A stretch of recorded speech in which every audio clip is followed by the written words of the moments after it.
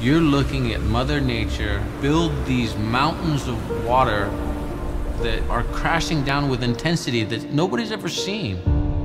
Hawaii's biggest swell in years. A storm with hurricane force winds. It's the largest ever recorded.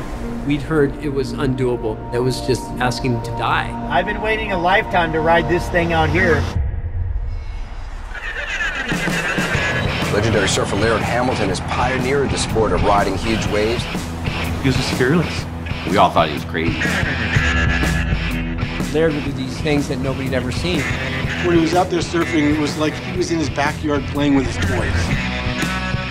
He's controversial. Incorrigible egomaniac. He's as radical as they come. Reckless visionary. The legends start to grow. The broader surfing world turned away from him. I was a little bit of a radical, full of testosterone and just obnoxious. He would pop of the wave and fly in the air and do a flip. He didn't even care if he ate it or not. He created a monster.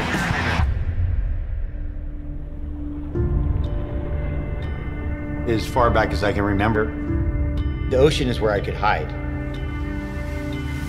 I could get away from the land. That was where all the trouble was.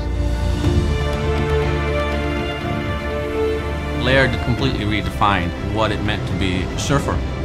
He has demanded quite a bit of his body. He's had multiple injuries. There's definitely a roadmap of damage. I don't know how much longer he's going to be able to do this.